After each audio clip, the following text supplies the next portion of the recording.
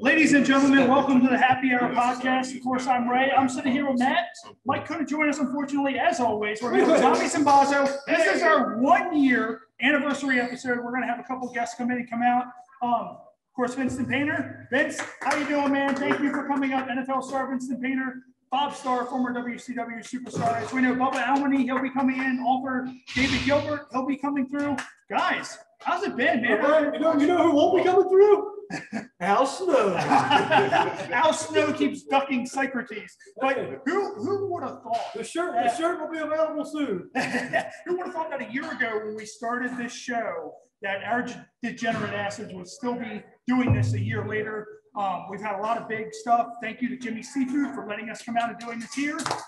We were in a bind. We had a wonderful meal. Of course, shout out to Matt from Scissor Fist. He's here. And it's actually pretty funny. I've listened to Matt's album. I listened to it all the way through.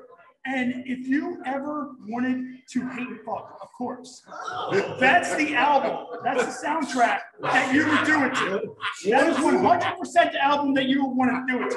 And I'm sitting there, I'm listening to it, and you know, it made me think. Every CD comes with a shovel. Yeah. And it made me kind of think. I'm like, you know, in my mind, I'm just saving stuff up for today, and it's like, you know, have you ever sat there and thought to yourself, I want to have sex with a dead body? Like, I guarantee he did. That's the thing. And Socrates may or may not have, but just imagine that. Like, you remember Paul Bearer. Paul Bearer was always like, and the whole thing is Paul Bearer going, oh, yeah, or because Paul Bearer saw a body that he liked. And he was like, oh, yeah. I mean, look at, and Tommy, like, would you or would you not? You're a coroner. You're going into somebody's place to pick up a body. And the body is Anna Nicole Smith. Yes. Now look at yourself. What if it was Katie Groves? Yeah. If it was Katie Groves. Yeah. Now, when Anna Nicole went, it doesn't matter when. I would have done Anna Nicole at either stage. Wait, Katie. You're telling me that for the fresh Anna Nicole, you want to just snag a little brat. Just this. I'm like, God, you'll smell that. This is a famous thing. For the record, Katie Groves has been dead for 13 months. I'd still do it. I used to say I would do Elizabeth Taylor now and just not tell people when it happened. And you always give me heat, Ray. You kill one hooker and people won't let you forget it. Well, see, I mean, here's the thing, and I mean, it's crazy because it's like, do you know how much of that probably goes on? Like, you know, you sit there and someone brings a corpse in, you know, someone sits there and does it. And I deliver copies for them. There was a time I went to University of Maryland. Have you had sex with? A lot. So, but I sit there and I deliver to University of Maryland Healthcare. So we have a printer. We have to take it down there, and the room was autobiography something. I'm like, it's the fucking, no doubt, it's the movie. So it was where they do live autopsies. So they're doing the live autopsy. We go down there and the autopsy is happening, and they're like, oh, no, don't worry about it. If there's an autopsy, there's a light right there. It'll be on if they're doing an autopsy. So the light's not on, don't worry about it. We open up the door. Sure enough, they have a dude who's probably about 400 pounds on a table, ripped open. And I'm holding the printer. I'm like, and they're like, and the guy, all right, he's dead. Yeah. And the guy that I'm with, he's like, do you need me to take it? It's not that I was horrified because I'm into all the horror and, you know, all that. It was more so that I thought they were going to be like, hey, Bob, say hello, and have him wave his arm. You want to take a peek? You want to give him a tug? Hey, you want something else? Like, he's freshly dead. Yeah, you could have picked up and had a match and better anything you ever do with Butch Hess. And if they need to bury us, Socrates has the experience because Socrates, as a prostitute, buried in his backyard. Allegedly. Now, Vince, thank you for coming back out. You joined us earlier on this year, and when you did Tommy Sinbazo, his girlfriend was on vacation, so he had himself some mushroom juice. And now, mind you, we went to break, and when we went to break, Tommy was Tommy. Yeah. When we came back from break, Tommy wasn't Tommy anymore. And so how's everything going with you, man? How's everything going at the dispensary and all that? Everything's been smooth, brother. The dispensary's doing well. We started allowing people back inside, so we kind of lifted up the COVID restrictions. We just took curbside? We were only curbside like the last year, and it's been pretty. That's crazy that you can get marijuana curbside. I know, right? Curbside marijuana. Like, what? I love that it's an essential business now. Yeah, what world is this that you can get curbside marijuana. That's, you know, what is this? It's like, okay, yeah, let's just go pick up marijuana curbside. In the 2020s. Yeah. Great. No, do you realize that if this would have been happening when I was in WCW, the whole wrestling world would have been changed? It would have been great. Some of the fucked up towns we had to go to straight, that wasn't cool. Yeah. Now, we had a conversation off air before the show. What if you'd have been on Seroquel? And you know what? We were talking about this also. I was sitting there eating some food. Bob, would you or would you not? And this is just a question to me in general. And me and secretaries were having this conversation. We're talking about who the biggest local wrestling icons were. Two that came to mind were you and Axel Rotten. And I said, to be fair, a week apart. Yeah, to be fair, I feel like you might be a little bit more renowned than Axel Rotten. Now, granted, Axel was in ECW. However, you were able to work Randy Savage, Ric Flair, Sting, guys like that.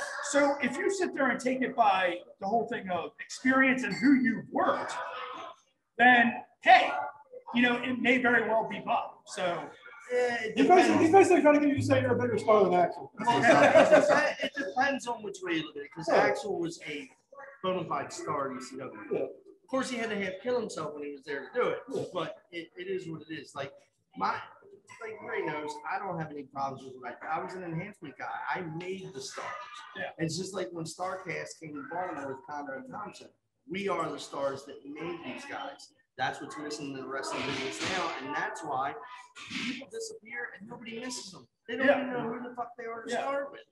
You know, like with us, we took whatever your character was, whatever the deal was for the night, and just enhanced it even more. Why? Because they got to see all the moves. Most of the guys only knew how to do like 8 or 10 moves anyway. It ain't like that. Yeah. You know, and you run through whatever they do. You know, when I wrestled Ricky Steamboat, I looked at him and I said, Rick, what do you want to do? He goes, you know the deal. I said, all right, that's it. Yeah. I'm wrestling the world fucking champion. You won't talk to me. He just says, you know what to do. Okay. I guess I've been around long enough that I know what to do. And they came off well. But I mean, and I've never had a problem with that. And back in the day, people used to talk shit, oh, you're a job guy. I was making $70 grand a year doing to lose. You're making $70 grand a year to lose. I worked 3 minutes a night, right? And I would get high and bang girls in hotels all over the country. And that's a job. That was fun. Baltimore, and this town, Baltimore, Philly, Richmond, it was a hot town, man. Yeah. But now make Socrates the cameraman. Yeah. Socrates is now the cameraman. And Tommy, you were telling an interesting story that you went to pick up some stuff for us to use tonight. Yeah, what's and you were able to open for Whitney Cummings. Well, I went to Magoobies to pick up podcast stuff for tonight, which we ended up not using. But the place was packed, and I'm like, who's here? And they're like, oh, it's Whitney Cummings. And I was like, okay. So I just went to go drink till the end of the show so I could get my equipment. And then the owner of the club came to me and pushed past people that had asked to be on the show. And was like, hey, Whitney's running late. Her plane came in late. They lost her luggage. He was like, can you do 5 minutes so she gets here? And I was like, sure. He was like, how about 8 minutes? And I was like, yeah, I can do 8. He was like, how about you just do time until we give you a light and tell you to stop? And I'm like, okay. So they slipped a note to the feature act so he could bring me up. And usually with the name Sinbazo, if you're reading it, everybody. Well, when you look at it, the closed captioning on Facebook calls you Basso. B-A-S-S-O, Tommy Basso. So, but he was like, all right, give it up for special guest, Tommy Sinbazo. And I'm like, no one's ever emphasized the Z. Tommy Sinbazo. And you're like, I'm not Bozo the Clown. Like, you just come out and you're like, yeah, tonight I'm going to tell jokes and I'm going to throw balls into a can. Well, I've been doing VR comedy, like with the Oculus. And I've been doing VR comedy. It's crazy because it's like you're performing for 40 cartoon characters. And this guy actually asked me, he was like, hey man, you're not really Sinbad, are you? What? Yeah, it's me, Sinbad. I'm Sinbad. Yes, this is my genie movie that doesn't exist. I made a white guy avatar. Tommy Sinbazo is like the whitest guy in the world. Are you Sinbad? Like, what do you think? Oh my God. And of course, we're going to get to some of our games. And I have one new game in mind. and it's basically word association hot potato. Okay. So pretty much we're each going to say a word, and whatever our word is, it's kind of like Uno. It needs to match or flip one to a different subject. Okay. It can be any word you can think of. I'll start, then I'll go around. I will just keep on associating words with each other until someone can't get it or until we just fucking get tired of it. So I'm going to start off with, let's see, we were talking about, we're talking about Anna Nicole Smith, so I'm going to say boobies. Okay. So we have to say anything associated with it. Yeah. Nicholas. Areola. Thoughts. Okay, so it went a different direction. That's so thoughts. Hot. Hot. Hot. Hot. Okay. I'm coming. I thought he was going to say rats. And now it's going to come back. Old man, because she married an old man. That's because she's a rat. I don't know. What was the next one? Old man. Old man. Well, it has to be one word. Saggy. Saggy. All right. I don't want to butcher his tits. She's blonde, right? Yeah. Rat. Rat. I knew it was coming. And Bob, as we know, Bob, you've been doing a lot of conventions this year. I've done a couple. Yeah, you've done a couple. It's been a lot of fun. I mean, and people don't realize that, you know, they charge you to get in the door and they buy autographs and stuff like that.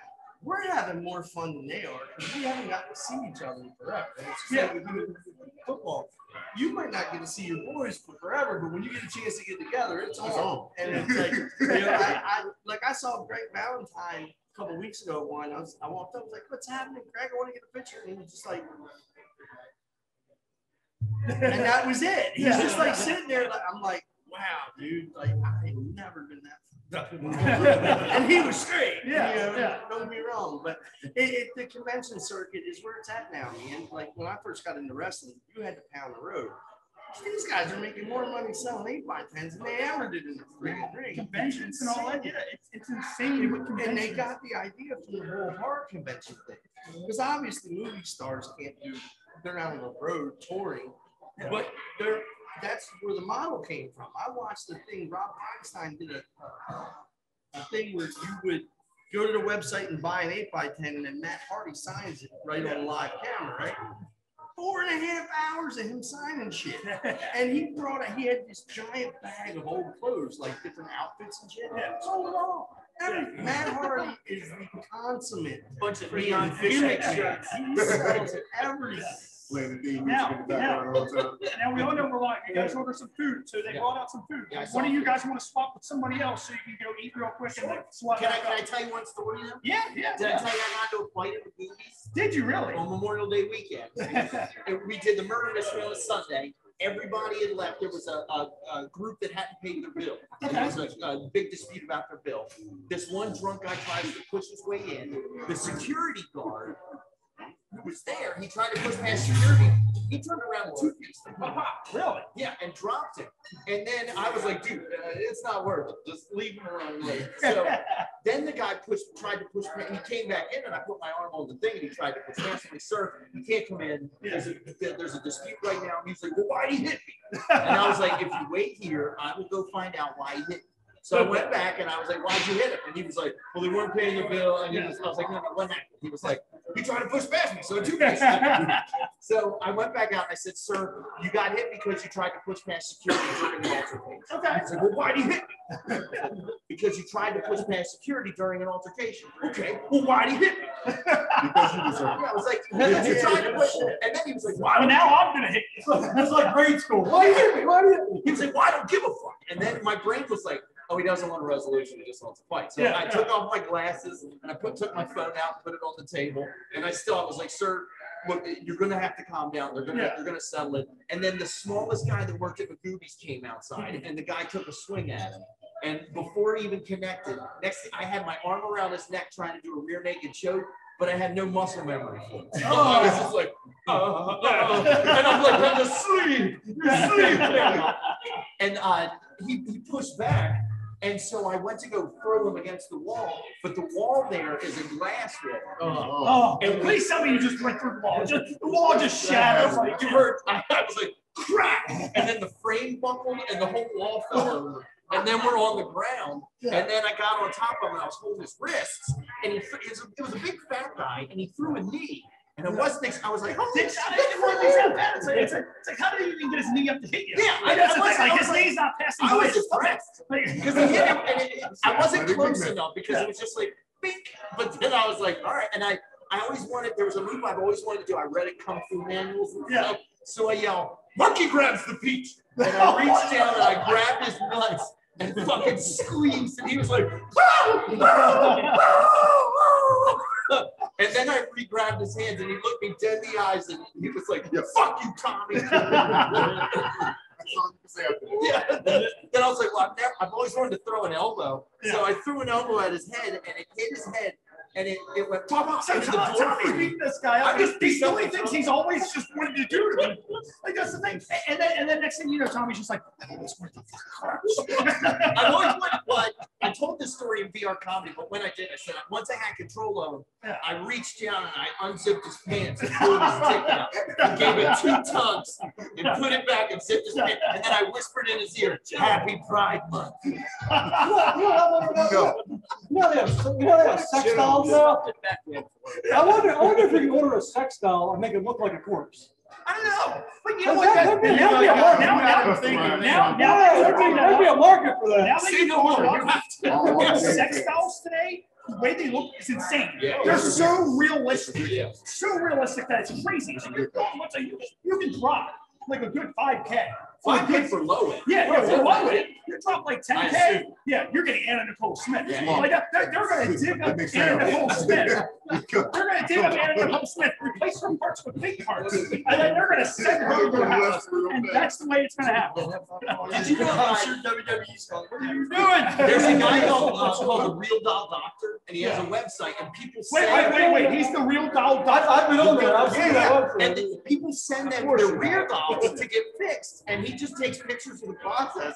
And there was one. He was like, this customer asked me if I could rebuild the doll's asshole, but it was so damaged I just had to spackle it closed and tell him to use another doll. I can't help the fact that your doll's ass looks like a Pringles can. There was another guy that he went on vacation when they delivered the real doll, so it sat in its crate in the hot heat. And when he got it, it sagged to the point where it just looked like a middle-aged woman. I didn't pay 10 grand to have sex with my wife. Yeah, I didn't pay 10 grand to have sex with grandma. Like this isn't the way it works. Well, maybe you know what? Maybe I did. Socrates will be like, works for me. Still pumping them? I preach that standard, brother. And I like how you treat sex dolls like I treat Peeps. I cut the package open and wait for it to go stale. Tommy just cuts open the Peeps and puts them outside and just waits for them to deteriorate. So here's what we're going to do real quick. And Vincent, since the last time you've been on, we have a new game. It's called Incoherent. So I think since the last time Bob's been on, we might have did this one of the episodes Bob's been on before. So here's what we're going to do. Is I'm going to hold up a card and pretty much it's in drunkenese. And you need to tell me what the card says. There's 2 hints on the back.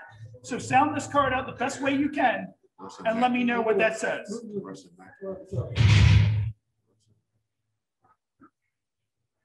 want a hint? Yes, one thing. Interference. That's still not. A national pastime second to vodka. And a lot of it's been happening lately. National pastime to what? Second to vodka. Russia. I haven't seen it yet. It's supposed to be a very new game. Russia, yes, Russian hacking. Russian hacking. Yes. Vinston Painter on the first. All right, so let's see. What else we have here? Shorty had. All right. So this one's a little bit more sexual oriented. Sexually oriented. Hey, I thought this was a family show. That sounds like some shit he was doing yesterday. So the hint is kinky underwear. Kinky underwear.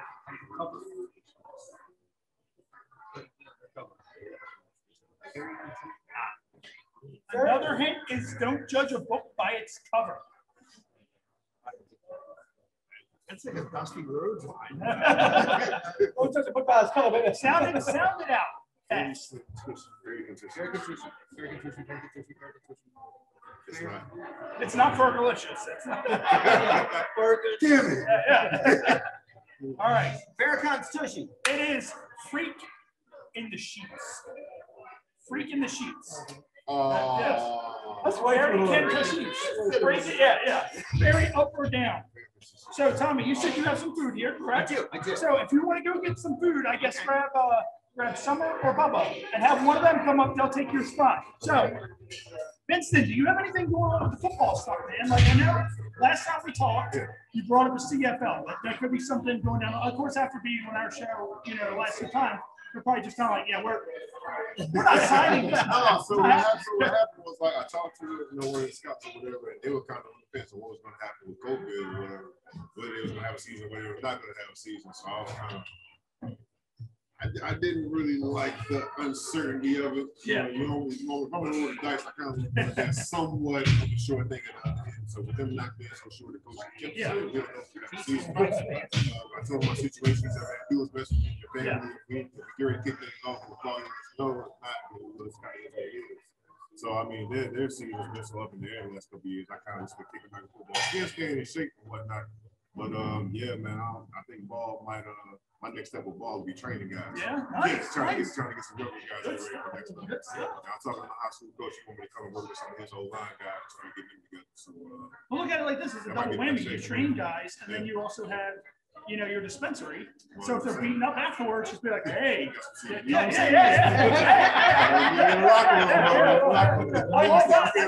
How long is the free little dry right now?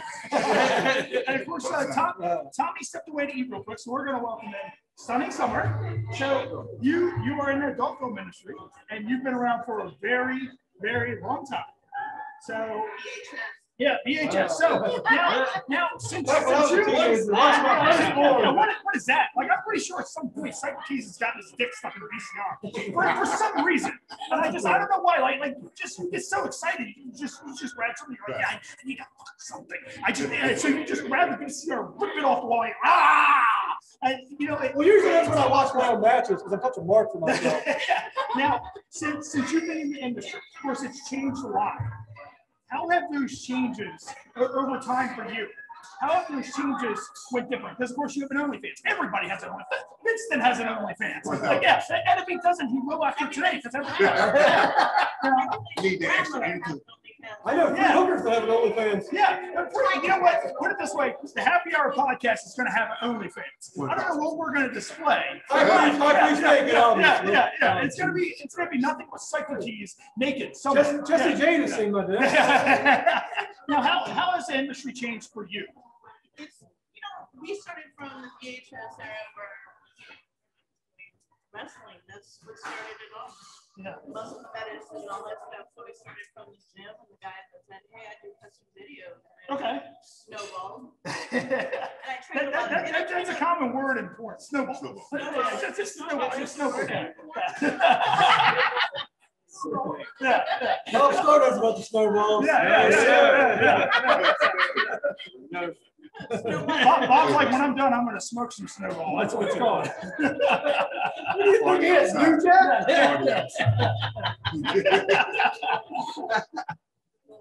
But yeah, I mean, watch party and go to. Yeah, to go to the video store. Yeah, you had to go find it. You had to know what you wanted to watch. That's the thing. You went to the VHS store and got you're 10 o'clock in the morning. Yeah, you're just sitting there just wandering up, and you're that weird guy that wanders the VHS section and the DVD section in a store for porn. Now we can literally. I just pick up my phone and be like, hey. Right. I'll tell a quick story about VHS porn. Sure. When I was a kid, my mom's uncle would always come over to our house. We had a VCR, and he didn't because he was in '84. So he'd always come over and he'd go in the living room and watch a movie. So my mom would take me out and said, Uncle Hoagie wants to watch this movie. So I figured he's watching like Clint Eastwood or something. Yeah. I found out years later he was in there the whole time watching porn, jerking off. So now I had this image in my mind of my Uncle Hoagie, who was 86, in my living room jerking off, and my mom takes me to McDonald's for a Happy Meal. We are live at Jimmy's Famous Seafood. And unfortunately, there are some children here. Unfortunately, but, I you know, saw that's what happens. Like, well, we can't. But I think, and unfortunately, the mic stuff, we couldn't get the mic stuff throughout here to work 100% perfect. Maybe fortunately. However, we're not as loud as what you would think. But when we first started, if they can make it past the start that we had to this show, I think they can make it past everything. You can handle Necrophilia, you can handle anything. Oh, yeah. And I mean, that's the whole thing now. And I always ask every adult film star this whenever they're on, is if you could do a porn parody for anything out there, any series, movie, TV show, what would it be? Oh, I'm still trying to do the Mae West where she has a whole line of men. No. Mae West. That's it. Now you need to release a CBD that's now called the Mae West. And it's a whole line. It's a whole line. Oh my God, it's still funny. I get a phone call. Bob, you're going to be on the 1-year anniversary. Okay. There's a porn star, there's an NFL player, comedian, and I'm going, holy shit. Now bring that up. Of course, Bubba Almony is here. David Gilbert, he's an author, he's here. Now, the whole thing is when I put all this together, I was like, I want to get a lot of people who have absolutely nothing in common together in one place. And, yeah, and I was telling Socrates this, that, you know, we have a pro wrestler, we have a football player, we have an adult film star, we have a celebrity bodyguard, we have an author. You know, anytime I'm just waiting for MTV's cameras to run in here and start recording. Wait a minute, they're not teenagers and pregnant. It Yeah. doesn't go on MTV anymore. But that's the thing. And speaking of Teen Mom, what season are they on now? Like it's like Teen Mom season 30. And I'm like, these bitches are my age. How is this Teen Mom? It's almost, yeah. And you know what? That was the best thing that came out of Teen Mom. The best thing that came out of Teen Mom was Farrah. That chick though, there's something wrong with her. Like, how many times did you watch the porn, Ray? How many times? Once each. But I watch, you know, wait, once you watch about a total of 5 minutes worth of it. Like, because our attention spans nowadays, we don't keep our attention spans going. So what you do is you scroll through. You're like, okay, you know, we're starting off with this part. But that chick is so much of a bitch that we need to send her Socrates' way. And that way she upsets Socrates and he puts her in a hole right next to the other one. She got unfired with Torito housewives of the Oh, yeah. Like, and you pick the one that will really mess you up. Yeah. And it's like, that's the thing. It's like with Teen Mom, it's almost the kind of thing. Teen Mom season 54.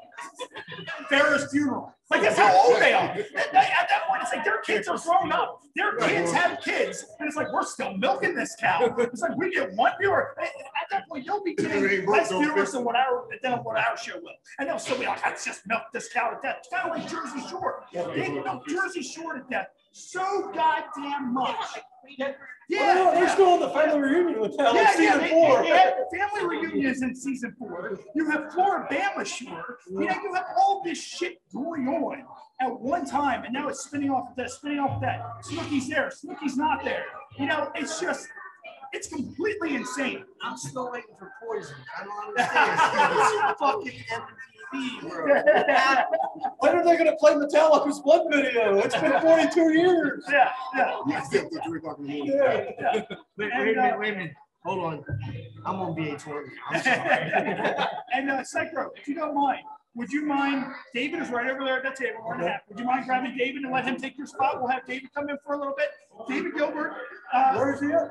He's right over there. You see where Tommy is? He's right diagonal from Tommy. So what we're going to do now is we're going to have David Gilbert, who's an author. He's going to be joining us soon, momentarily. So what we're going to do now is we're going to do around 5-second rule. So what I'm going to do is, Bob, do you mind grabbing those cards for me right there? The one, yeah, right there. Yep. So what we're going to do is we're going to grab 5-second rule. The way 5-second rule is this little dildo-looking apparatus right here is our timer. So that's our timer. And let me see, what card do I want? So we did that one. So I'll grab a good one out of here. Let's see. All right. So what we will do, and David, welcome. Of course, David Gilbert now joining us. And what we're going to do is we're going to do 3-second rule, or 5-second rule. I'm sorry. You know, I dominate on this. It's a 5-second rule. It'll start with Bob and go this way. Someone gets it, we'll go to another card, flip this one over. No one gets it. It's just a dead round, and we're all just idiots. So what we're going to do is it's going to start with Bob. So Bob, what we need, you're going to flip it. Once he flips that over, we need the name of 3 potato chip flavors starting now. Barbecue, honey, and sour cream. All right, that was easy enough. So now it goes to Vinston. Vinston, name 3 reasons to turn off your cell phone. Sleep, meeting, Oh, you didn't get it.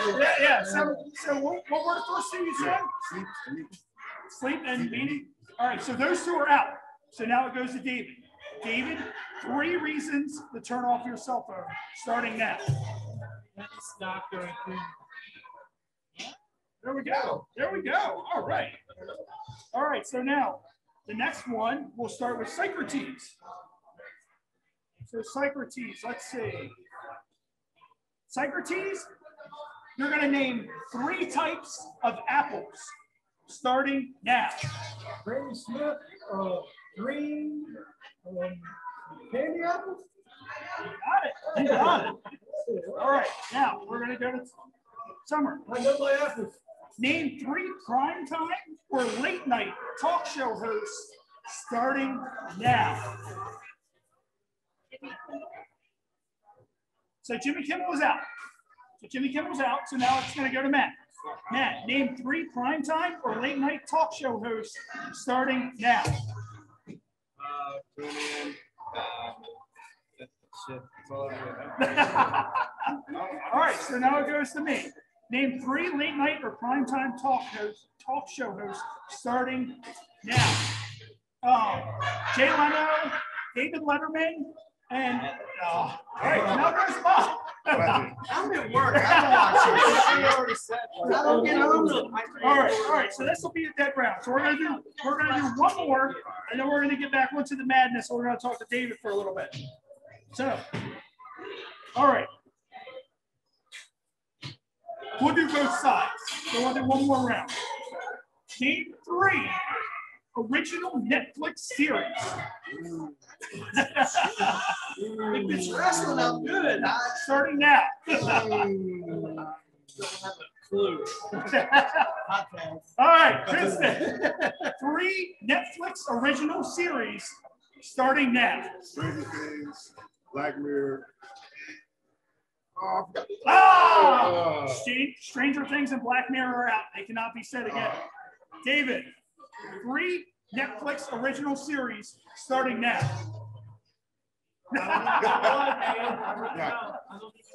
All right, Socrates. Do you even know? Tommy Sinbazo is really good at this game. So 3 Netflix original series starting now. Mandalorian, Orange is the New Black. That's not Netflix. Yeah, that was Disney. All right, Summer, it's getting to you. We're really dragging feet on this one. Like, 3 original Netflix series starting now.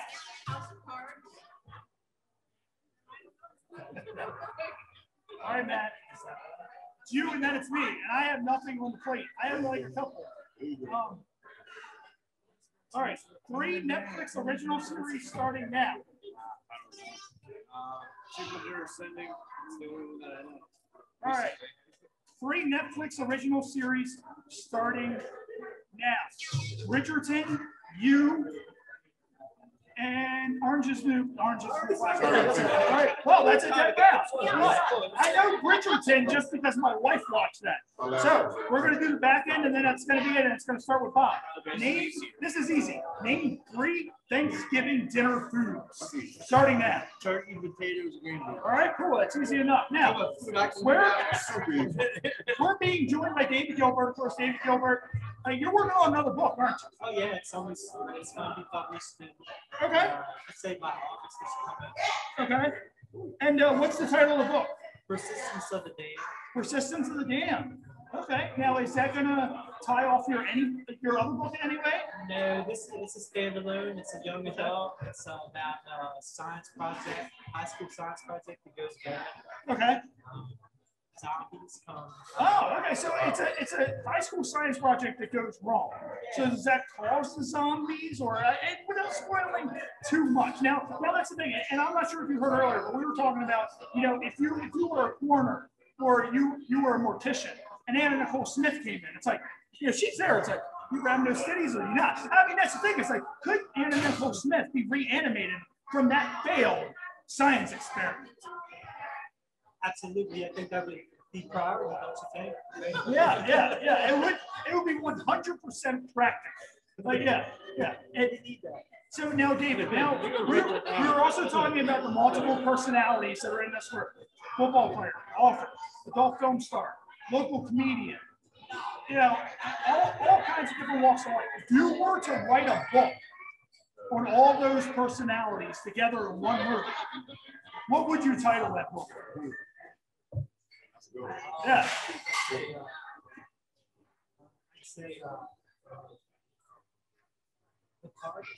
The party. All right. The party. It's the party, but on the front of the book is a decomposed Anna Nicole Smith. We're a company when John Rebel had a Swiss tour for the hotel in Pittsburgh. Twinkie Starr, the Baltimore boys. That Pittsburgh show comes up very often. Especially when we're talking about Al Snow. That's all Did we ever tell you about that? No. Oh, how many pitchers of beer did we smash in Pittsburgh? 23. 23. So yeah. I'll tell you a short story. So the next day after the show's over, it was a giant bar that had like outdoor volleyball. It's a real big place, just like this, but it was just out at an outdoor. Yeah. So I always learned coming up in the business, stop by, thank the owner. You know, they give us free food, drinks, all the bigger name guys tour up. You go in, he buys us lunch, and he's like, "Listen," he goes, "I don't know what the fuck happened last night." He goes, "I have never went through so many cases of beer in my life." I'm like, "What do you mean?" He goes, "Well, I gave all the younger guys free draft beer. I gave you guys anything you wanted, but Jesus Christ," he goes, "they drank my whole cooler dry." I'm that's serious. Yeah. One of the guys from the show, Bloods, walking around with 2 pitchers all night, just drinking. Yeah. Drilling pitchers all night long. Just smashing the pitchers. Yeah. That sounds like a good night. It was hilarious. And the best part was the maids when we got back to the hotel, that they were wondering who we were when we pulled up. And they're like, "Oh, who are these guys? Who are these guys?" And I wake up and all I hear, "Oh, that was bigger than I thought." And I open my eyes and there's my roommate with the maid. And I'm like, "Oh." That was the first one. The second Pittsburgh trip was, "If I ever catch you shaking your dick at my wife again, I'm taking you out of the picture." And it wasn't even mine. Anyone ever told me that. And of course, we're being joined by Bubba Almony, celebrity bodyguard. Bubba, as we know, you ran into a little bit of traffic on the way here. So here, I'm going to scoot over a little bit. Actually, yeah. Here. So what's up, man? How are you? So how's it going, man? And of course, you have a celebrity basketball game coming up. How's that starting to shape out for the celebrity basketball game? It's going really well. Vinston will be there. She'll be there. A lot of other celebrities, but most importantly for an amazing cause. You know, we're trying to do the right thing, bring the community together, bring awareness and proceeds to cancer, bullying, and mental health. And it's just going to be an amazing time. It's Saturday, August the 28th in Snow Hill at the Worcester County Recreation Center. So we just look forward to everybody coming out there. And again, anything is just about using your voice platform and positive influence to bring about change. And of course, now are you guys going to be playing? I'm playing. You're playing. So you're gonna have so have you been practicing? A little bit. A little bit. I mean, I play basketball. Sure, yeah. You said you played basketball. Yeah, that was the so first one. yeah, so that's the thing. It's like so now with it, you have team captains, correct? Yes. So who are the team captains? I believe myself, and then Kendra Luss. Okay. So, now, do you do a random draw for teams? Like, is it like drawing straws? You'd have like a tumbler? Like, is it who says the most awful thing in the world? Like, based off of, okay, this person is more civilized. They're on Bubba's team. Like for example, me. Ray's an awful human being. He's on Team Lost. Like, this is the way this is going to work. Yeah. So I just I try to do matchups, like who I thought would match up well against each other, and just try to pick the best off of fairness. So, yeah. Okay. Yeah. And that's the thing. Vincent's just like, hey, look, I just want to win. I don't care what team won. I'm ready to win. And how are the teams shaping out? Can you say who's all on? Yeah. So obviously, like you said, Vinston will be there. David Meltzer is a hugely successful, very inspiring person. Kendra Luss, Jacoby Jones from the Baltimore Ravens, a lot of other names, RJ Smith, Samaya Fort Gabriel. The list just goes on and on. The Ali's, Dr. Khalila Camacho Ali, the former wife of Muhammad Ali Jr., the other biological son. It just goes on and on. We're grateful for everyone to support something. Including component. We're grateful for everyone's support. Sweet. Now, Bubba, have you heard anything else so far? Because unfortunately, we were in a rush to get stuff together. I forgot the mic, and we couldn't get everything hooked up to the speakers. And thank God we did it, because there's a few kids here. So we couldn't do everything on speaker. But this is derailing. We're talking about, Anna Nicole Smith, basically if you were in the corner, we're talking, and that's the thing, like we brought up Matt's album, and as I said, I listened to it, and that's the thing, you're going to listen to Matt's album, and then you're going to watch The Walking Dead, and then you're going to desire one of the walkers on there. You're going to be like, that's a very desirable walker thing, and you're going to sit there, it's going to be rocking out, and you're going to sit there. And you're gonna be like, man, like next thing you know, kind of what Tommy said earlier, how he unzipped, pulled out the dick, put it back in. You're gonna pull it out, and you're gonna be, wait, no, I can't. And you're gonna put it back in. I can't. Like I have my celebrity basketball game coming up. I just can't. This cannot happen.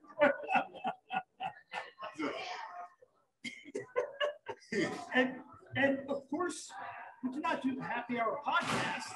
That Cards Against Humanity. So, Psycho, would you mind handing me one of those two boxes right there? It doesn't matter which one. So here's what we're going to do. I'm going to open up this box right in the world. So what I'm going to do is I'm going to, here's what we're going to do. I'm going to go ahead and pull these out of here. Yeah, you got distributed a couple of cards to everyone. And then the person wants you to pull out. Yeah. I told Matt, you need to pull out. And once Tommy's done, anytime Tommy wants to come back up, you all get to come back up. Sweet. And it's funny because Steve Freeman, who's watching over there, he does some of our graphic art. He said it's strange watching this live and on Facebook Live at the same time. Just do three. That's not for this game. Watch out for the wet spot. That's what you spot. So Tommy, you missed the first round of 5-second rule, which you always kill. I heard. This is Netflix original series. Can you hear it a little bit? Can you hear it a little bit? Yeah, a little bit. Cool. Yeah, they can read them down. Okay. Right? Cool. Yeah, you should be able to read them down. Yeah, you can look at them now. What? Yo. Now hold on to your cards because we're going to do 3 rounds, so you need to use all 3 of your cards. Okay. So, yeah, I'll do 3 for myself. All right. So, I'm going to do. Put that one back in there. All right. So, I did the chicken cross the road. So, plain and simple. So, I did the chicken cross the road. So mine, I'm going to say these breasts of mine. That's why the chicken crossed the road. Matt, what about you? It says getting mommy another beer. All right, Summer, what would you say? Why did the chicken cross the road? Wrestling on top of shitty body. All right, Bubba. Cheating in the Special Olympics. Cheating in the Special Olympics. All right, Vinston. They cross the road for panda sex. Socrates. The complex geopolitical system that is the Middle East. I have Little Debbie and her mom, full-size Deborah. Sounds like a porn. Yes, yes. All right. So, in Radiohead's new single, Tom York repeats the phrase blank dozens of times over a skittering drum beat. Mine is the King of the Jews. That?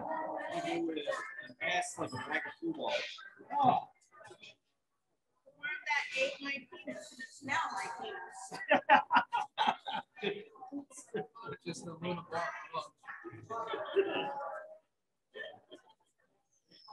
Trees with human skin.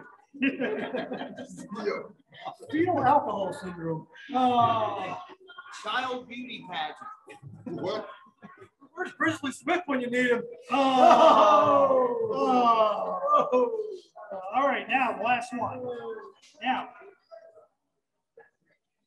for hunting in the King's Forest, I hereby sentence you to death by final card I have, racial profiling. Sorry, Ben. Sorry. It's okay. I got new DNA evidence exonerated as That's all I got. Shoulders. Oh, The king of fingers. the King of Fingers. This kid I found. This kid I found. The cutest fucking shoes I've ever seen. The end of all life on Earth. That might be this podcast. Yeah. And that's exactly what I think is some of the things we discussed. And you know, it's just amazing. Of course, there's Bob Starr hanging out. Of course, everybody, thank you for coming out today. I appreciate it. You know, and this is just hour number one. This is just hour number one. We still have a whole another hour. It's like of this fiasco. Yeah, It's like Jim Cornette says, it can't possibly get any worse. yeah. Oh, yes, it Yes. Look at it this way. We got wrestlers, NFL players, and porn stars. Yeah. And a body. What could go wrong? What could go wrong? Sounds like a really bad Here's what we're going to do. We're going to go ahead and we're going to name off some of the most awkward experiences that we've had in our lives.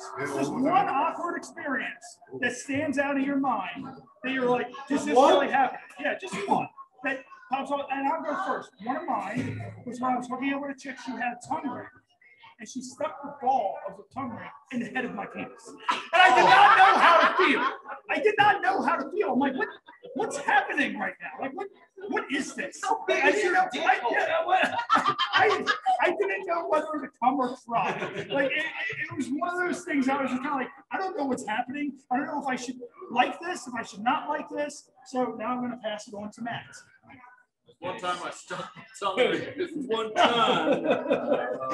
That's like, this one time I got my tongue I ring. have awkward moments every day of my life. So I mean, one just recently, I was sent down to New City. We have moved actually, not New City. We went to a gay karaoke bar.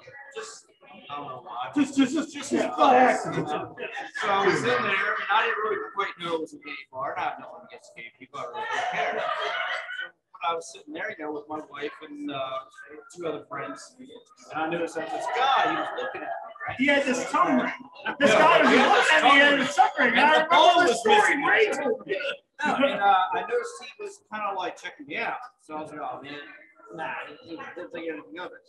But he Well, started, you know that technically you gotta fuck him. well, no. He started dancing, right, doing this little jump to us. And he's making eye contact with me. I'm like, I swear to God, this guy is hitting me. I swear to God. And then the song, you guys know Kings of Leon. Sex is on fire. He starts thrusting his hips and he's staring right at me. And I said, this fucking faggot is looking at me. I said, we need to get out of here. And I said to my wife, man, we left right after that. We gotta go. We're done. So yeah, that was an awkward moment. So you fucked this guy. Yeah. So you fucked him. Yeah. He came back to me and my wife's hotel room.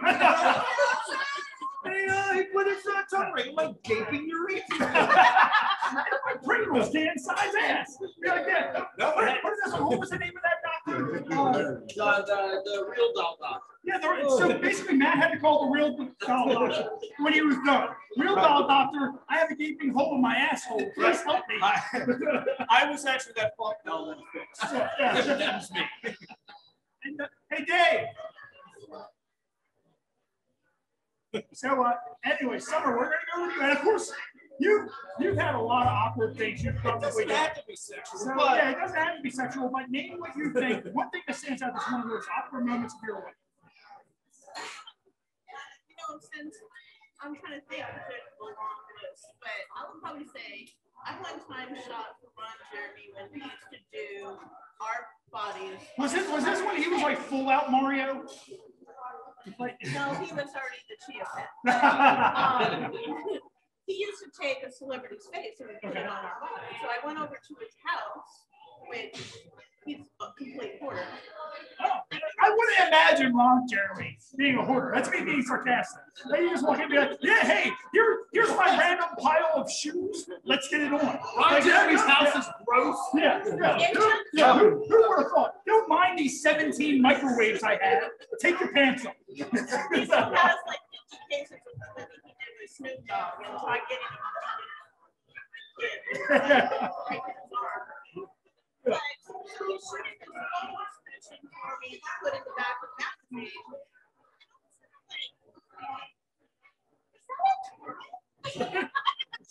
Wait, what? He has a turtle walking around his apartment calling him. His apartment. Random fucking turtle. Yeah. Why is there a turtle here? What is it? Like, and it's a turtle with his head in his Please shell. tell me you guys This fuck is the real. turtle. Really? How did you guys fuck that turtle? Yeah. Please tell me more about this turtle. Yeah. All right, Bubba. I would say just like being a bodyguard, there could be awkward experiences or encounters. Yeah. You know, maybe like if a client starts getting too flirtatious with people stuff, you got to know how to just channel and be a professional. You know? Yeah. So I would say So pretty much if it's the kind of thing that you have a client and they're like, you know, they're getting a little flirtatious and they're like, hey, we want the ball, the tongue ring ball in the head of my penis. You know, we you know, you're just kind of like, nah, dude, this can't happen. Like, Good for you, because I would definitely fuck a lot of that. Now, David, we're going to move to David. And David could very well be the first time I was on the Happy Hour podcast because he had to play Would You Rather. And Matt just comes out of left field, and Matt's just kind of like, so would you rather shot 10 dicks at once or 10 dicks one after another? And I'm just sitting there like, Matt, you just broke our guest. Like, what's wrong with you? So, yeah, he's just like, what the hell is this? So, if it's not that, then what would you say? One of the most awkward experiences you've ever had in your life. So just come from Samantha York came into the bathroom while I was at John Skipp's house. Okay. And I was like, you know, she's a pretty good porn star. Yeah. Well up in York. And I thought that was a surprise, you know, like, you know. And, like, so a minute earlier, that was pretty interesting. Yeah. And Vinston Painter. Oh God. What about you? Now we know you. You win the Virginia Tech. I was about to say this story is short and sweet. Yeah. So within the first 24 to 36 hours of me and my freshman roommate being roommates, he walked in on me hooking up with some chick from campus, right in the middle of the floor. Yeah. She's just sitting there like, dude, what the hell are you doing to Anna Nicole Smith? Didn't she die like 3 years ago? We came in that morning, put in our stuff, unpacked, left, did our check-in to campus, came back 3 hours later, he was walking in on the shit. Right smack dab in the middle of the oh! Walked in, grabbed the shit and kept it going. And of course, Bob Starr is looking at me because Bob Starr knows he's next. Bob Starr knows he's next. So, Bob, this question will get me single, and I'm not even with the music. Let's just say a very entertaining thing is when you're the young kid on tour with WWF, all the local girls in all town want the fresh kid. Yeah. And so does your mother. Yeah. I feel where this is going. I'm not naming names, but let's just say I've seen a mother and daughter give instructions on what to do to each other. Interesting to say the least. Yeah, yeah. And you wonder why Does that kind of count as smokes to forget? Does that kind of count as incest? I think it 100% counts as incest. Now, Socrates, of course, we know we're going to get an amazing story from you. I was going to say the time I met Al Snow in a nightclub, but hey, you remember that guy that used to be on the show? His name was like Mike Blair or something? Yeah. You don't know, right? Yeah. One time, I was on a few substances, and I was naked except for a paper bag over my dick. And I was looking for somewhere to jerk off. So I opened the door to the room because I thought the room was empty, but it was Mike and his current wife. And I just looked at both of them and I said, sorry, wrong room. And I turned around and I left. And then I went to the other room. I've heard that story before. That's not what Mike said. What does Mike say? I said you were in that room a little longer than shit. I might have stolen like a 3-second glance. But then I went to the other room and I handled my business, brother. Mike says you were handling your business in that room, and him and his wife noticed. And that's when you left, because they were just kind of like, dude, what the shit is going on? Just leave the paper bag. I'll be honest, I was so drunk at first I thought it was just two random people. I was like, who are these people? Yeah, who are these? Who the hell are these people right now? What the hell is this? And then Al Snow walked in and he said, that was a long time ago. All right, Tommy. This one time I was a paper bag. And there was this guy named Socrates. So how was it for you? It was very wet. No, this one time I was at summer camp in middle school, and it was a 2-week summer camp. The first week there, I shit my pants, and I did nothing about it. I didn't take off the underwear. Just got noticed. Just got noticed the smelly kid at summer camp. We even took like a 5-mile hike to this river, and all the other kids were playing, but I didn't want to reactivate the shit. So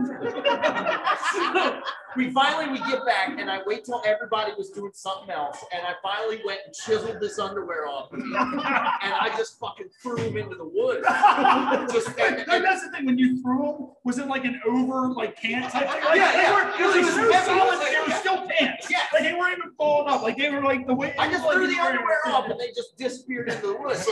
Well, then later that day, my bunkmates, they were coming down with our counselor. Yeah. And they see me on the trail, and the counselor's name was Ben, and he was from England. He was like, "Oh, Tommy, you didn't happen to defecate in your underwear." Like, what? Me? No, guys, come on. I'm cool, right? It's like, because we found this underwear with your last name written in it. And my mom had written my name in my underwear. We found these underwear, and your name was written in the shit. No. Would you mind explaining to me why? And I was like, this is Tommy. This is totally mine. Like, no, Johnny stole my underwear. Yeah, who shit my underwear? You're going around all the cabins. Which one of you shit in my underwear? This is Santa.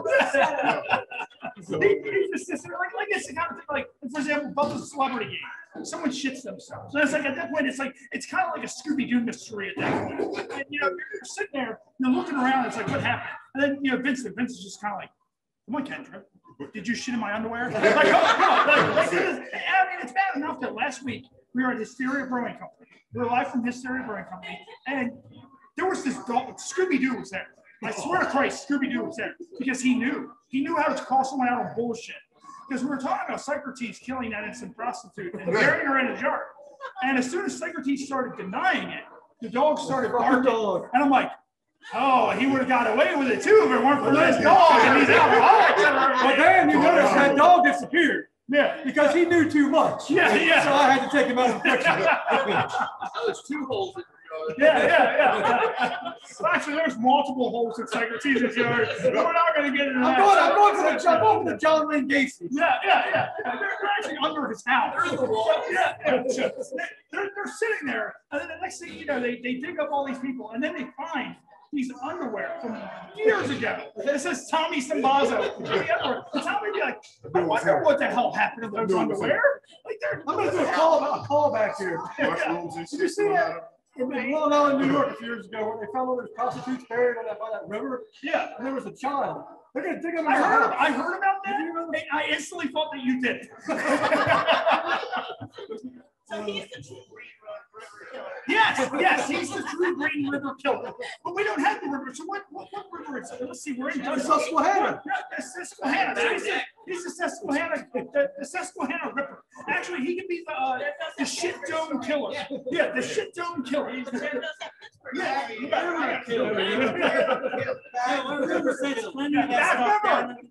yes. They're gonna find a child man over there right next to Grizzly Smith. And speaking of which, we were in Dundalk, Maryland. Of course, I'm a Dundalk, and had a lot of memories right around the corner from here. At what was it? Night shifts. We used to go to night shifts. Yes, night shifts, which we have experienced. And Vinston, you're on the road a lot, so I'm going to direct a question towards you very shortly, and then also towards you, Summer. And so we went to night shifts, and never before have I ever seen. Basically, if you look around, you see all the fans around. The way the fans are spinning. They had these fucking poles there that spun. Kind of like if you look at the ceiling fan, put a bar around that, and that's what the pole looked like. There's a bar down on top. Not quite that speed. Yeah, but well, I've seen them get up to that speed before. What the girls would learn to do is they would learn to hook their feet into the bars, and they would sit up. They would do a sit up, and they would teacup that shit. Like you ever go to like the carnival, you fucking teacup this guy. They would teacup that shit, and then go like upside down. More often than not, and me and Blood have seen this maybe 40 or 50 times. That bitch's foot would come unhooked, and she would go flying across night shifts or go and hit the floor, and me and Blood would be like, oh! We'd be like, 1, 2. We would see if she could get back up by the count of 10. So, did they ever make it? Yeah. So, Vinston, in your travels, now I'm sure you probably visited a few gentlemen's clubs or two. What is the craziest thing you've ever seen in a strip club? A chick going to split on the beam at the top of the roof. What? Yeah. What? Where was that at? King of Diamonds in Miami. She climbed up the pole, went all the way up to the top of the roof. And you know, like metal beams, kind of extended over the metal pillars on the roof. She went off of the pole onto the beam, held herself up, flipped upside down, did a whole split, kind of like twerked her ass a little bit during the split. Came back down safely, upside down. On the pole. I was amazed. Like full speed and stopped before he had. Vincent's right there. He's probably drinking. He's just sitting there watching this all. And then she comes back down and he just. Imagine she clamps them like around your head. No. I gave her every dollar in my pocket. Vincent had one of those money funds. He's just. I was like, you were playing with your life. We know what our favorite strip club moment of night shift was. Yeah. Bump tipping the girl with a J Baller promo. Yes. Bob, do you remember Bump? Back Bump. We once took Back Bump to night shifts. And for anybody listening at home or anybody who doesn't know the backstory of Back Bump, he was someone that was at a wrestling school that wasn't all there. But he also couldn't do the falls right, so we called him Back Bump because he couldn't do a basic back bump. So we took him to night shift one night, and there was this wrestler, not really that good, his name was J-Ball. So we had a promo pic of J-Ball. That I purchased. That he purchased. So the girl comes over and holds open her G-string, and Bump tips her with the J-Baller promo pic. She takes one look at it, she goes, what the fuck is this shit? And throws it back in his face. Like, how dare you? That's J-Baller. He's a House of Pain superstar. And Summer, have you ever done a tour of strip clubs? Like, have you ever danced at a strip club? Okay, what do you think was the wildest night you've ever had at a strip club? Guys that play in the NFL that come in. There was this one time in Miami. There's one time in Miami I went up to the roof. Yeah. What happened to Miami? I've seen guys spend their entire career. Really? Have you ever just seen someone just take?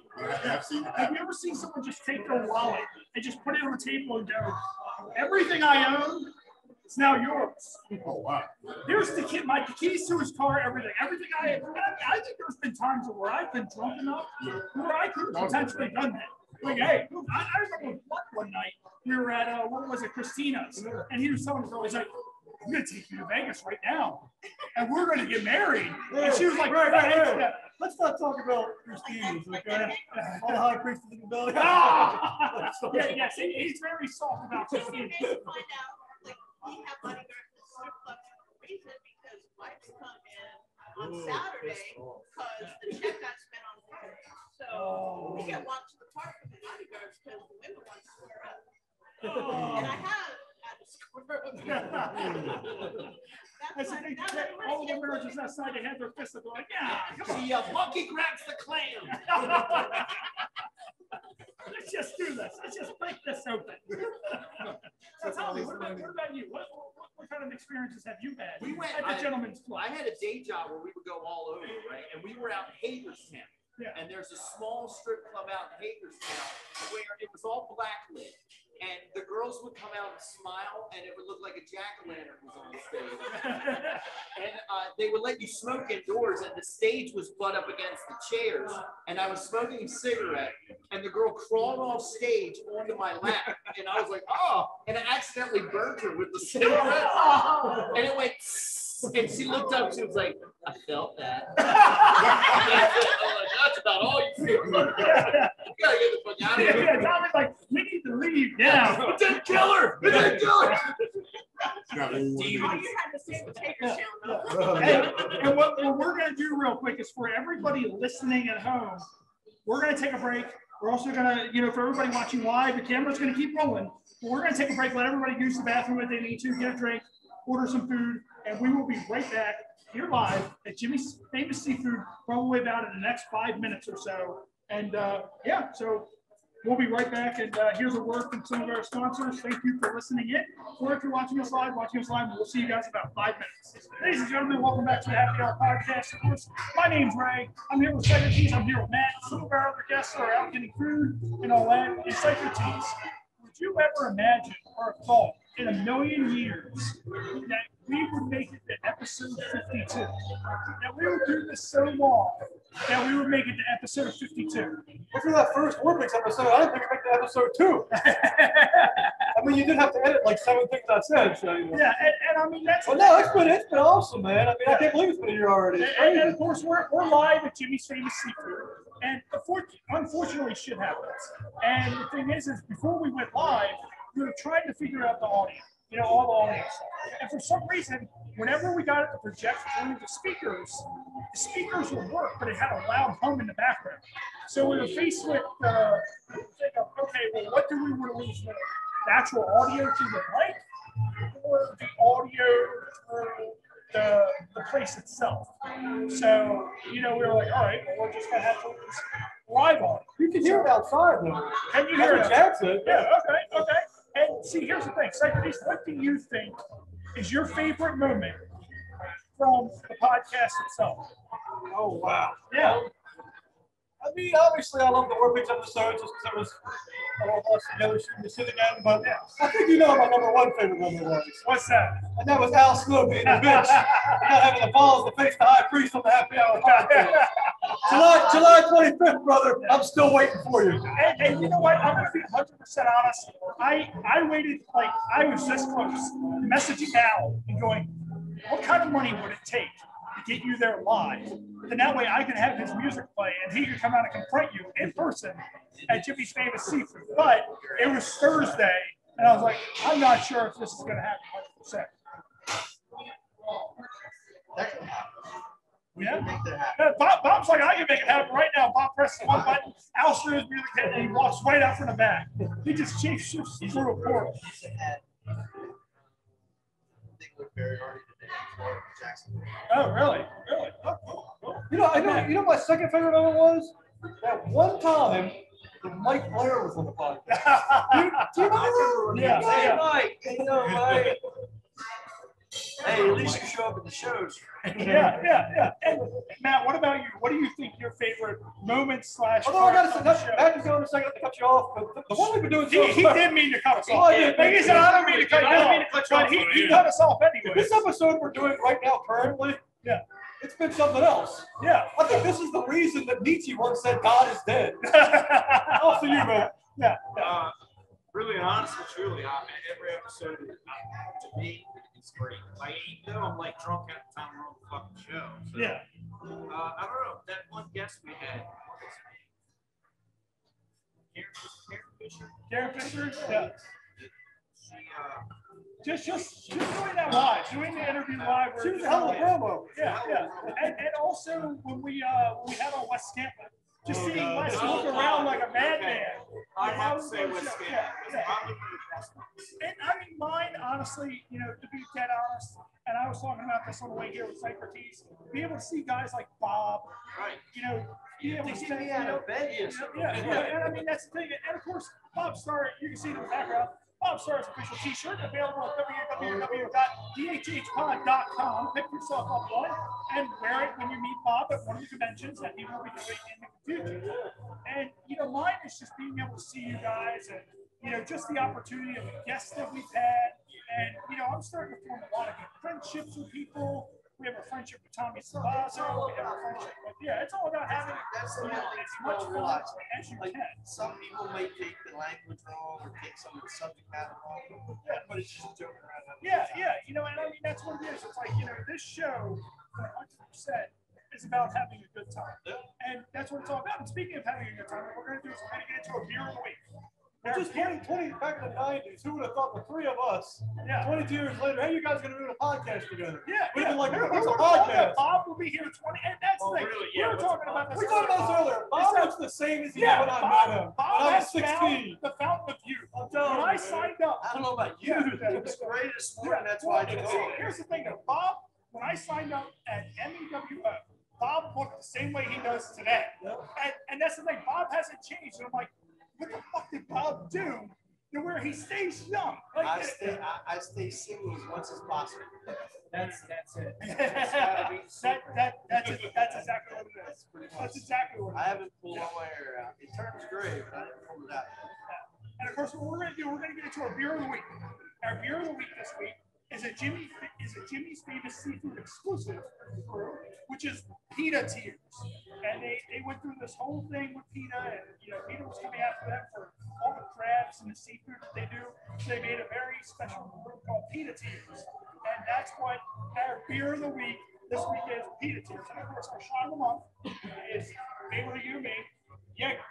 So Jägermeister, we've had a lot of dark blackout moments with Jaeger. So, and once again, big shout out to Jimmy's Famous Seafood. Thank you for that. John's the best. He came in clutch. And I'm going to give a little bit of a backstory of what happened. We were supposed to do this at and People of Bob's, take a fucking walk. And see, here's the thing. People of Bob's, we canceled out. I haven't gotten as much message, anything like that. Like, hey, you guys still come in? Nothing like that. Nothing. And that, I'm just kind of like, hey, I converted you guys. Like I told John, I was like, hey, when we're done, if you have time, we'll make you some commercials, or I'll make a commercial for you. Jimmy's they've saved so many restaurants. This is amazing. They what they do for the community. I grew up here in the local area. I live like 8 minutes from here. It's like the stuff he does for the community. And like you said, young businesses. It's like, and the thing of it is, he's very modest. He does it. You start to compliment him, and the smile comes, but it's almost like it's uncomfortable. Him and his family have done so much for this area over the years. And I mean that's the thing. It's like he did not have to let us come in and do this, your life. And that's the thing. I never ever expected us to do this at Jimmy's. And the whole thing is it's special to me because someone commented, "Why don't you do it at Jimmy's?" And John was like, "Let's do it." And the sad part is I feel bad because I wanted to bring a lot more people in. But we only had 4 days at that point to promote. Because I didn't want to promote people Bob's because they weren't promoting us. So I was like, why are we going to bring in, all these people there? And I mean, at least here we have the Wi-Fi, so we have the Facebook Live, all that stuff going on. So, but yeah, I mean, they're food trucks. They have 3 food trucks. The Jimmy's Famous Food, which It's free shipping anywhere in the United States. So if you're Some of the most amazing seafood. it's flounder the best is thing excellent. Yeah, and I got the crab cakes before we came down, and the crab cakes were just awesome. Yeah, and of course, Chad Austin. former ACW superstar Chad Austin. Alive.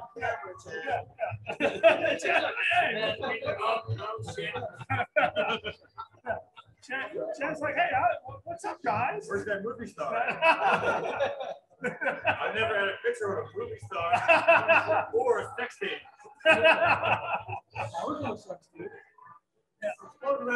Speaking of which, Bob, what all do you know of Eric Envy and his performance that he did? I've heard the legend of him in the EWA show. Yeah. You're not Wait, what is that? What is the legend of him in the EWA school? I've never heard that. Let's just say, at one time in the wrestling business, most of the schools were wrestling during the day in the early evening, but at night, there was a whole lot of other things going on in them places. So, needless to say, they probably should have been cleaning the rings a lot more than they did. So, with that, If you think COVID's bad, try sitting on the couch with brainbusters. if you survive that, you'll survive it. Yeah, if soccer season's like, if you think that's bad, try fucking a corpse. Now that's bad. Now, here's the thing: when you killed Brittany, allegedly, when you killed her, when you killed her, now we're gonna get the confession right here on. We're gonna get the confession. The police are gonna come in here and they're gonna grab Socrates. They're gonna take him out. We're gonna hear a dog barking. It's gonna be the police dog. It's gonna be the police dog. So, anyways, when you had that happen, did you fuck her with post-mortem? I mean, was it an act of loss? Was it an act of loss? Did you just strangle her to death? You know, as well, one of my idols is Chris Benoit. oh, I'll leave it at that. I'll leave it at that. You know what the difference is between a murder rape and a rape murder? what's that? I've never had to think about that. A rape murder is when you rape a girl and then you kill her. Yeah. A murder rape is when you kill a girl, then you rape her. Yeah. But see, here's the thing, though. How can we See, I'm a stickler for details. if she's dead, though? If she's dead, she can't say no. That's true. So at that point, it's not a rape. It's just taking advantage. And even rape, I mean, I prefer to think of it as surprise sex. Surprise! This is what's happening. Yeah, but she's dead. It's not surprise. But as Bill Clinton once said, I did not have sexual relations with that woman. I think more so the surprise is when you have sex with a girl and you just don't pull out. It's just like, please, whatever you do, just pull out of here. It's kind of like, I'm not. And you get a surprise 9 months later. Yeah. Surprise. I'd rather do the surprise where she's going down on you. She's like, okay, we'll tell you when. You're just like, you just give a little grin like, good night. Yeah. I'm not telling you shit. And then you just come right in the front house, back of her throat. And they're like, surprise. And of course, big thanks to Tommy Sinbazo. Tommy Sinbazo has been a big staple of the show. You know, a lot of the guys were floating around, kind of talking, chit-chatting with people. Yeah. David Gilbert, of course, he came out here. David Gilbert will forever be Starr for life because of Matt. And yeah, I mean, it's just, it's the way that works. And we're approaching our half an hour. We have a half an hour left of our special. And, you know, the first half was just really great. Like, Jimmy SmackDown is on the TV. You know, John Dundalk, huge wrestling fan. Professional wrestlers coming in here and out all the time. Jeff Jarrett has his special. Jeff Jarrett has his podcast here later on tonight. So And apparently he still owes Chad money. oh yeah. Jeff also was like, that son of a bitch owes me money. So And by the way, that podcast, for those out there wondering, that's JEFF. JERRET. Jeff, Hey, that's great. see, here's the You thing. know what I love about Jeff Jarrett? You know the story about the match at in China where he helped Vince up for the money, right? Yeah. I love the fact that he got $100 grand out of Vince for one match. Yeah. He got along, and they still brought him back to the Hall of Fame. Yeah. Well, see, here's the thing. Like I would not jump. I'll be honest. I don't know if I jump to a girl for $100 grand. High priest respects the business, brother. Yeah. Well, I mean, here's the thing. Like, maybe if it was Katie Grove's corpse. Like, here's the thing. Like Jeff Jarrett also. You gotta look at it like this. What was the first thing that happened to Jeff Jarrett when WCW was purchased? He was fired. Oh yeah. It doesn't even go without saying. Like, you know, Jarrett was there, and I'm sure Vince probably saw him. But you got to give him credit because he started TNA. Yeah. And some of the biggest stars in the business started in TNA. Oh yeah. AJ Styles, Samoa Joe. Yeah. You know, whatever happened to Global Force Wrestling? I don't know. That's a good question. Whatever. We know Impact still exists. Yeah. But we only know this because Kenny Omega has been on there with AEW. It's on like channel 468 now on 4 a.m. on a Tuesday. Yeah. 4 a.m. Even I don't watch Impact, and I watch everything. Yeah. I mean, that's the thing. Like, to be able to be an Impact, but of course, you know, we can't shit on Jarrett too much because Jarrett was smart. Jarrett did smart business. And the smart business part about it is that he was always employed. Always. Regardless if he paid Chad Austin or not, he was always employed somewhere. He was either in WWF, somewhere. Like, you know, now he's doing a podcast with Conrad Thompson. You know, the same guy that has the Jeff Jarrett podcast, Jim Cornette podcast. So, you know, it's just so. I gotta say, when we talk about Bob, Jeff Jarrett's another guy who hasn't really aged. Yeah. I mean, look at him, man. He's in his 50s now. He still looks pretty much the same as he did back then. Some guys who you imagine when it ages well are aging terribly. Right. Like, look at Shawn Michaels. Yeah. Shawn Michaels, like, I noticed that. Shawn Michaels, he was really, you know, fit. I mean, he's so fit. I don't give a fuck. He's a good looking man. But then we hit probably about, I don't know, recently, he's now 50, he's close to 60 now. He's like 56, yeah. Man, he looks terrible. Sean has done a few extracurricular activities in his day. Sean's had a lot of sunny days.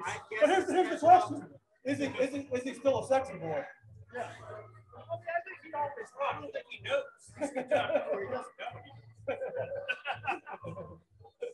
got that.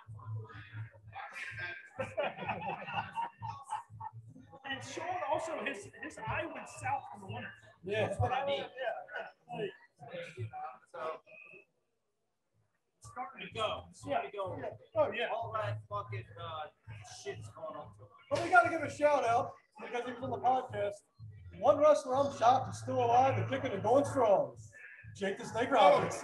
We don't know how, but he is. Well, see, here's the thing. I think all the shit that Jake did, it's crystallized his body. He's like Keith Richards. Yeah, he basically mummified him. Like, you know, basically, it was kind of like formaldehyde. Like, Jake sat there and, like, you know, the stuff's in his body. Like, you know, it's also the kind of thing of, hey, you know, what is this? Like, hey, well, here's the thing about it. It's not like a theory that I have, but it's been proven to work. I see so many people. It's like, if you're a partier, you do all those drugs and shit, all that stuff.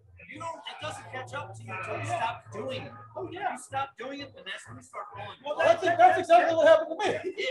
He's in trouble because he's not doing that anymore. It fucks you up because your body starts going like, although to be fair,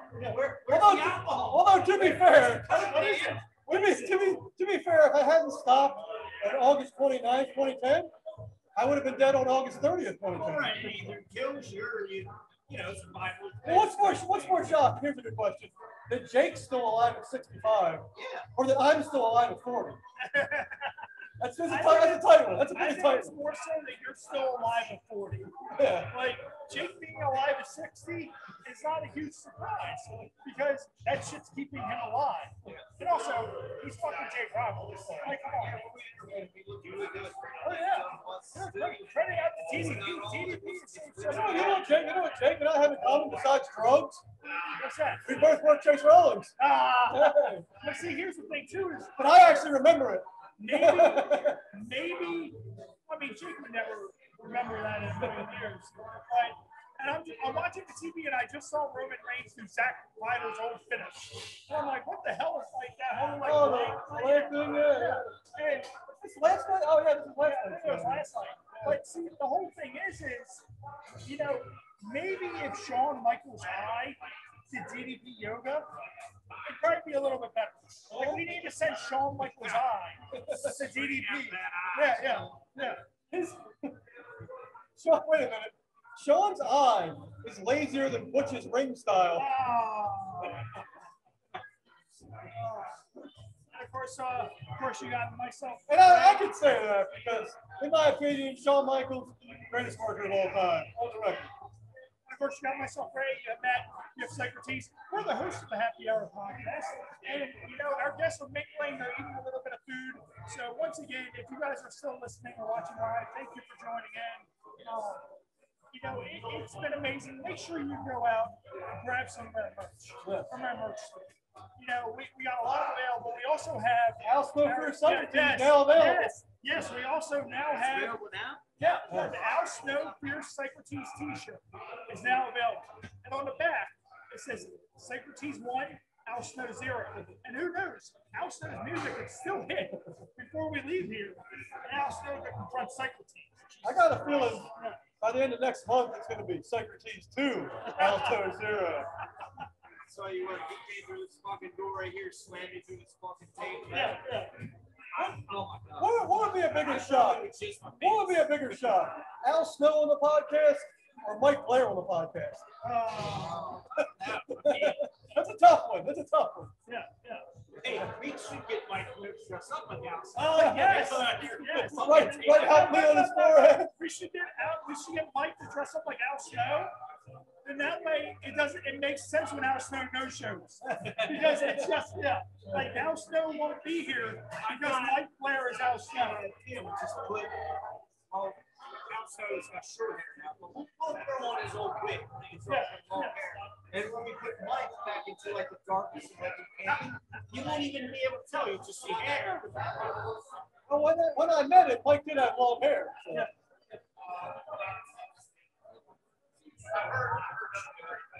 Of course, Tommy Sinbazo is joining us today. So, of course, Tommy, we're just sitting here talking about wrestling in general and just various. We're just talking about how Al Snow was my bitch. That's what I've heard. What's going on with your Hulu special, man? Last I talked to them, they want to release an audio album. So they sent me the raw footage to do metadata, where I go through and I fill out a spreadsheet saying, okay, from this timestamp to this timestamp, this is what the joke is called. From this timestamp to this timestamp, this joke. You need to edit this because we restarted it. So how a CD, like track listings on a CD. Name a track listing and where it should be edited. And that's the last I heard from it. But you guys got to check out VR comedy, virtual reality comedy. Well, I mean, we checked out virtual reality porn, and that's fucking good. Yeah, VR porn is great. Well, when your dick is done, you can then go watch comedy. Yeah. Well, no, it's great because you have all those little like animated characters. Yeah. And it's interesting. And it's like, hey, you know, and I mean, like, with that, is that live?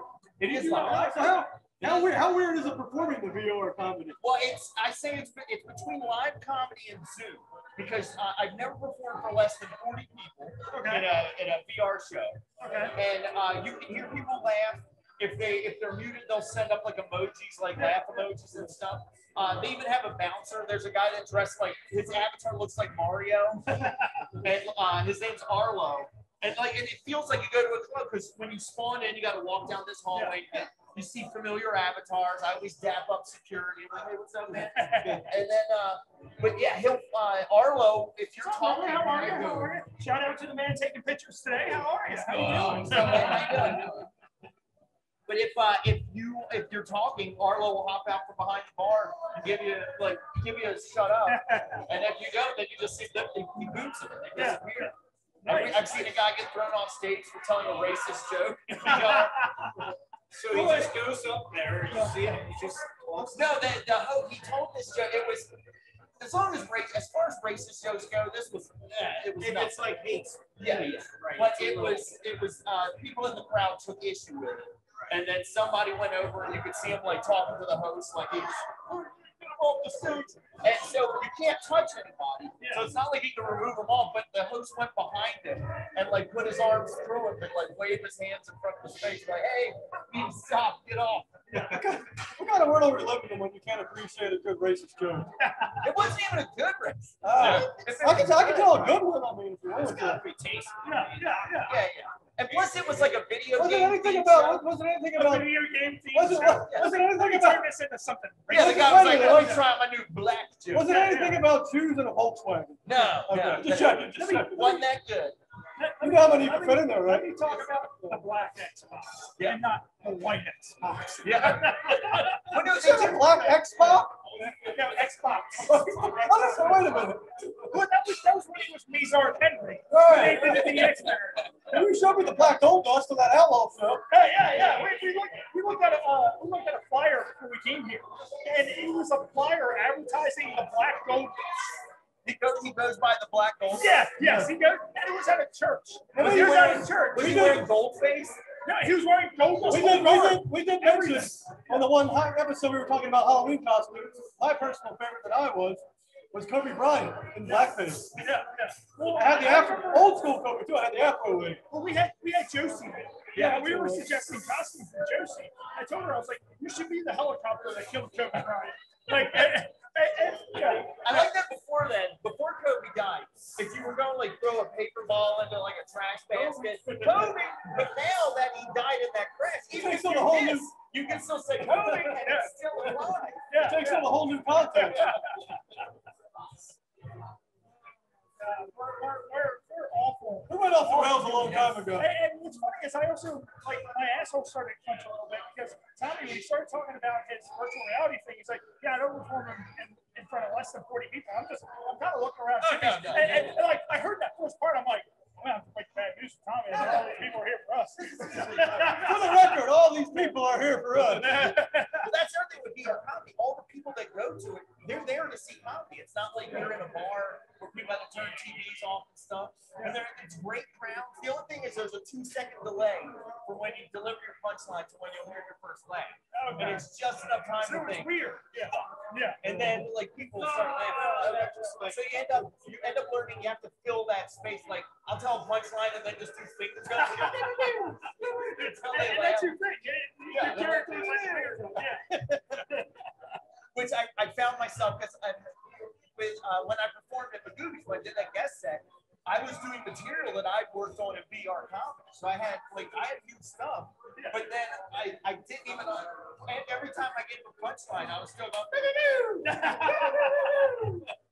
Nice.